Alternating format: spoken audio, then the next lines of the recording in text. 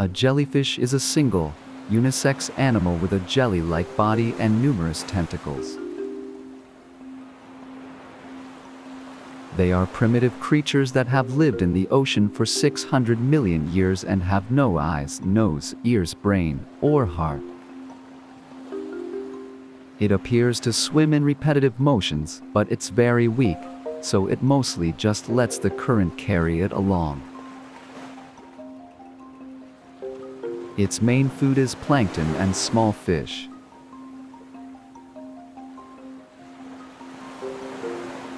It grabs its prey with its tentacles, paralyzes it with its venomous sting, eats it in its mouth, and excretes it back into its mouth.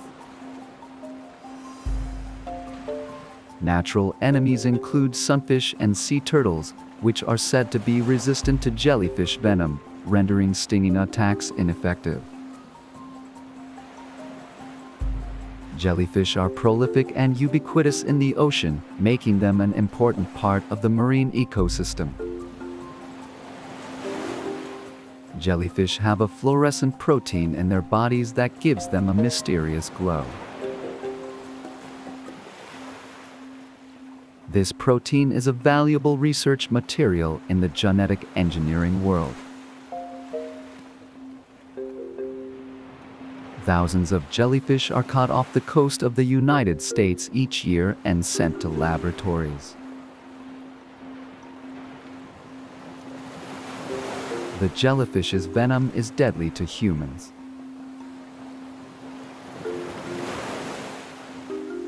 Of all the sea creatures, jellyfish cause the most casualties.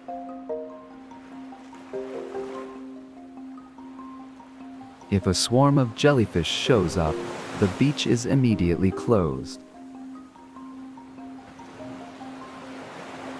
Each jellyfish's venom varies in strength, with some causing little more than an itch, while others can sting and kill within 5 hours. Global warming and coastal pollution are driving subtropical jellyfish to South Korea's shores, and the country's fisheries industry has a lot to worry about. It may seem simple enough to catch them all and sell them as food, but out of hundreds of jellyfish species, only 4 are edible.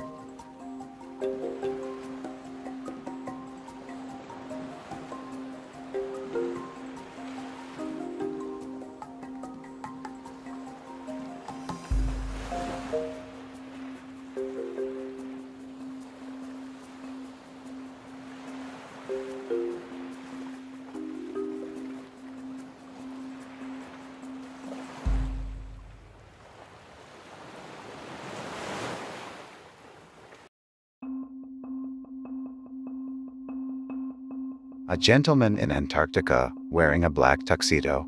Emperor penguin. They live on the Antarctic Peninsula, where they can shelter from the wind and live on solid ice that is not in danger of breaking up. They live in groups about 18 kilometers from shore, choosing places close to ice cliffs and icebergs to shelter from the wind. The emperor penguin lives up to its name and is the largest species of penguin in existence. They average 110 centimeters in height and weigh between 22 and 45 kilograms. Males are slightly larger than females, but they lose a lot of weight while incubating eggs and raising their chicks.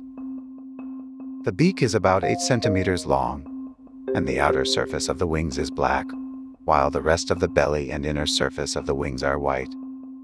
It is characterized by a distinct black and white border, with a vivid yellow back and a pale yellow breast. The upper bill is black and the lower bill is pink, orange, or lilac. This variety of body colors has given them the name of the emperor penguin in a tuxedo. When young, however, emperor penguins are covered entirely in silvery gray downy fur, with a black head, ears, chin, and neck and a white face. The emperor penguin can swim up to 11 kilometers per hour and dive to an incredible depth of 533 meters. Their dive time is about 18 minutes. Their diet consists of fish from the Southern Ocean, but they also eat crustaceans like krill and mollusks like squid. Emperor penguins are the only animal in Antarctica that overwinters. They form colonies in March and April and lay eggs in May and June, when colonies can range in size from a few dozen penguins to thousands. After the female lays her eggs, she heads out to sea to stock up on food, and the male carries the eggs on his feet. During the 2 to 4 months of incubation, the male does not eat anything except snow for hydration. Hundreds of egg-carrying males will circle each other closely and slowly, switching places with those on the outside as their body temperature drops to keep the entire group warm, a process known as huddling. The gestation period is about 64 days. When the chicks hatch, the male penguin feeds them by vomiting the digested food in his stomach. About 10 days after the chick hatches, the female returns to feed it in the same way. From then on, the males and females take turns going out to sea to hunt for food. At 40 to 50 days of age, both parents go out to sea to hunt for food, and the remaining chicks form a group and play huddles. After a year, the entire colony is out at sea. In Antarctica, seals, orcas, and gulls are their natural enemies. Gulls attack eggs and chicks. Once the chicks are furred and large enough to be raised in groups with other chicks, thieving gulls become their biggest enemy. When a chick is attacked, several other adult penguins will rush to its defense, pecking and screaming to repel the gulls. Emperor penguins are highly nurturing animals.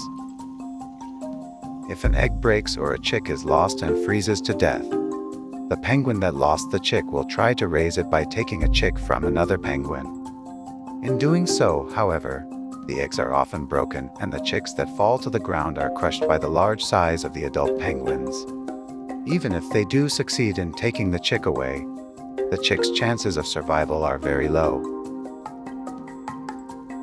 This is because each penguin family has a distinctive call that they share, and chicks and parents communicate by sound, and they may not remember their chick's call or recognize the chick that was taken. If they think a chick is not theirs, they will abandon it and leave. So, there you have it, the emperor penguin, Antarctica's national animal. For more animal documentaries, subscribe to Alpacaworld TV.